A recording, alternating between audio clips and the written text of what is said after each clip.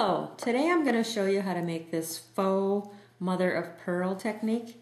This was on my blog a few weeks ago, and I had a lot of people asking me how this technique was done. Between bringing parents to the hospital and spring break, it's been a while, so I'm finally getting to it today. So I'm going to show you how to do this technique back here. You're going to start with a piece of our Whisper White cardstock. And you're going to need an empty stamp box, or it can have stamps in it, it doesn't matter. And you're going to want to use our Frost White shimmer paint. And you're going to shake that up good. Just like any paint, you want to make sure it gets shook up good. And you're going to pour a little drop of that, come on the box. Then you're going to take some saran wrap or plastic, it doesn't matter.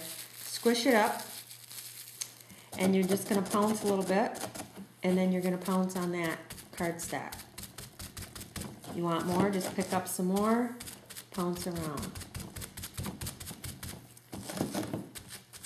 Each time it'll be different depending on how much of the paint gets on the cardstock. So that looks good.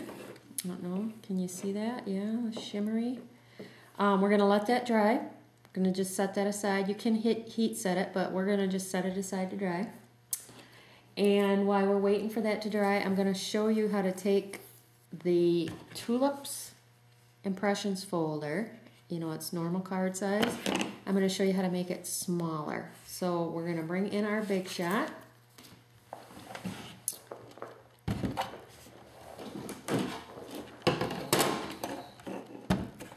Let's see.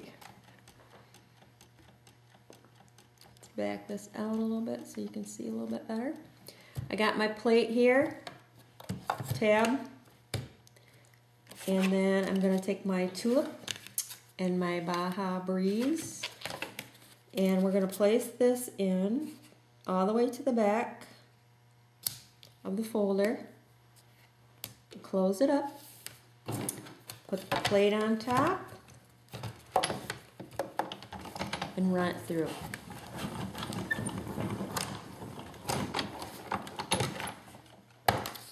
Okay, now what we're going to do is we're going to open that up, and we're going to just turn it around. Let the little notches fall back in where they were. Close up your plate. Put the cover back on, and we're going to wheel it through just until we feel it hit that plate. It'll just kind of jump up a little bit, and then we're going to back off, pull it back out,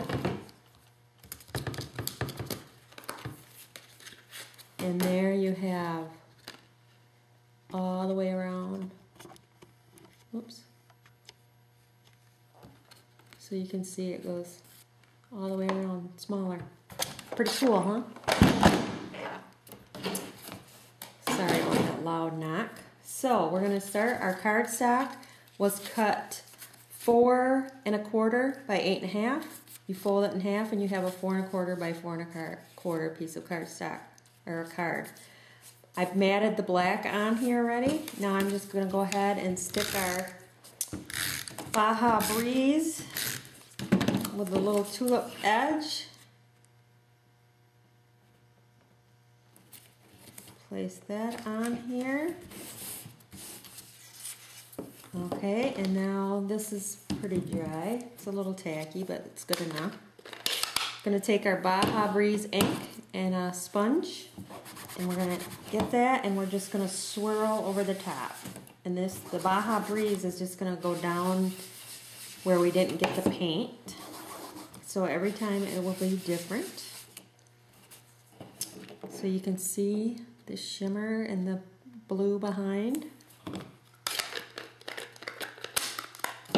Now we're going to take our Stays On ink, and we're going to take the sprig of flowers from the Easter Blossom stamp set from the Occasions Mini, and we're going to ink that up.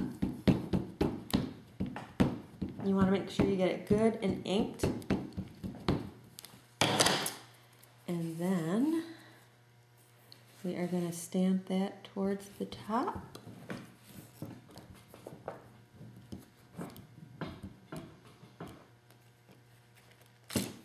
Nice. Now we're going to take our rose red ink, and you might want to smush it like this, and that will give you ink in your lid. Or you can put some re-inker in there. And we're going to take our blender pen, and what you're going to do is you're going to just color each of these little blossoms in with the rose red ink. You're going to do all of them on there. After that, you're going to come in with the white gel pen and just color in the little centers. When you're done, it'll look something like this. So now we're going to take this, and I have the Sending Springtime Smiles. I'm going to ink that up and stamp that in the corner here, like that. Okay, now we're going to put adhesive, and I'm going to put that on this little bit bigger piece of black. Next, what I'm going to do is I'm going to take my crocodile, and I want the smaller hole on the side here, and I'm just going to come in a little ways and punch a hole. Then I want to come in with my ribbon.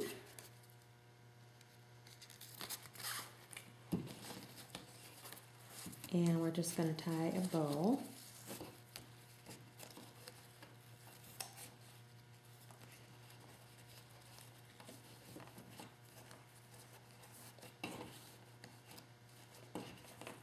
I'm not going to take the time to make it all pretty. Now we're going to flip that over and put a dimensional in each one of the corners.